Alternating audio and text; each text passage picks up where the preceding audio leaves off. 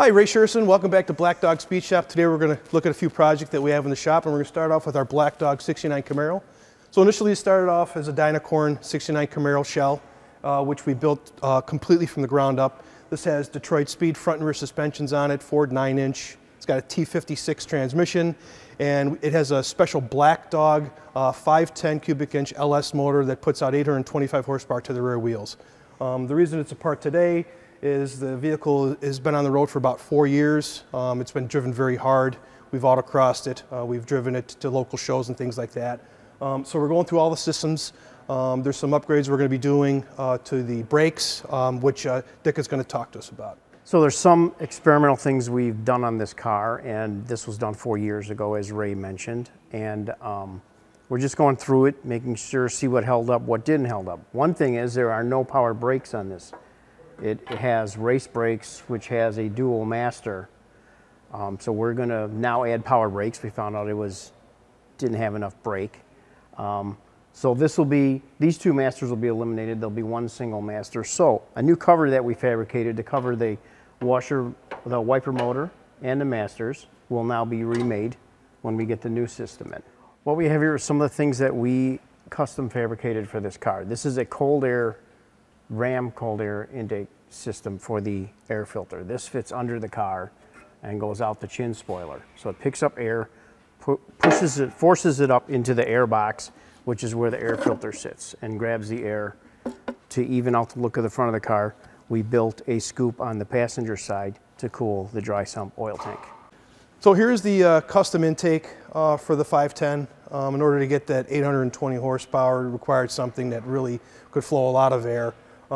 Got a 92 millimeter throttle body on it, made by Precision Metalcraft. So in order to get all the power to the ground with this vehicle, we went with a 355 series tire. It's a 355 3019. So this vehicle is mini tub to accommodate these, and ordinarily you wouldn't be able to get these to fit on a standard Camaro. So even with these tires, it still struggles to get down the road without spinning the tire. So a lot of power going through the rear end of this vehicle, but this is our best bet to make that happen, and a really nice pairing package too as well. But yeah, nice big white tire. So as you can see here, we've got Brembo brakes on this. We figured with the performance that this vehicle was going to have, we really wanted to be able to get as much stopping out of it as possible. So we went with 14-inch Brembo rotors, and there's 6-piston calipers. And under here you can kind of see the mini tubs also in order to fit those large tires. And you can also see the custom exhaust that we fabricated to go through the rear fender, which gives a nice reveal on the outside here.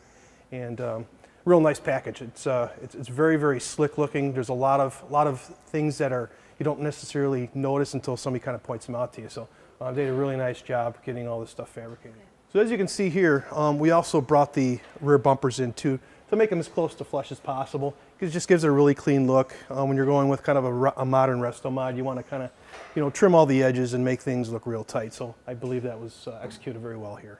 This is a 2015 Trans Am 2 car called TA2 series race car. This is a long-time customer of ours who used to run a GT4 class and has moved up to this class, which is 2 or 3 classes higher than what he used to run. So he bought this car used, and we are going through 100% of the entire car, checking, disassembling the whole thing and replacing what is bad, what we think is going to go bad, and general things like that. So when he takes it out to race, he has no issues. Some of the things we've done on this car so far is replace new quarter panels. There's a little damaged. He wants it perfect, so we hung new quarter panels. We've done new interior on the car, all metal work. We built custom taillights for them. In road racing, they need brake lights to notify the person behind them.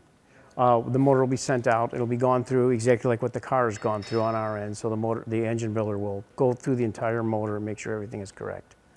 So this build is going to be pretty labor intensive, as you can see. So we're going to be doing updates on this on the months to come. Once all the mechanicals and everything are updated and the motor's back in, then it's going to get a complete wrap. He's got a very, very cool design that's going to be going on this. So we'll be looking forward to seeing that in the next months. So this is a shop car. This was purchased a few years back from one of the major auctions in the country. This has got a 6.2 liter. This did have a DOD system on there, which was a cylinder deactivation system for better gas mileage. So it's our consensus that this vehicle was initially built for like a power tour type thing, long haul scenario. So it had a 308 open rear end in it, which, you know, performance wise doesn't do very well. So we put a 373 posi in it. We still kept the 10 bolt because we're not throwing a whole lot of power through there, maybe 450 the rear wheels. We're refreshing the engine while we have everything taken apart, and we found some issues with the wiring that we didn't like as well, so we're putting a new harness in it. So by the time it's all done, it'll run and drive, it'll do everything it's supposed to do, and this vehicle will be for sale when it's finished. So. Hi, I'm Tony Gaples, owner of Blackdog Speedshop, driver of the number 11 Blackdog Speedshop GT4R Camaro. Last year we won another championship. It's 4 and 5 years. And we're looking to win another one this year. You guys are really lucky today that get to see something no one else has seen yet, except for anybody that's part of the Blackdog crew. And this is my new 2018 car. We'd rather not have the 2018 car, but the 2017 car turned into a paperweight at the end of the season. So we're looking forward to being in this one. Nothing much has changed on this car. It's pretty much the same car that I drove last year, but unfortunately it's a new one. So from here, I'd like to take you guys over to show you our new shop that we're building out. Hi, Ray Sorensen here from Blackdog Speedshop. You can see we had a little update a few months ago about some progress we're making in our new building. And as you can see, we're making some more headway here. So we're hoping to be done in a couple months here and be moved in, and hopefully we'll have an open date scheduled for an open house that the guys are working on, so we can have everybody out and show them what we're up to. Thanks for watching. We'll have an update next month on our progress, and hope you stay tuned.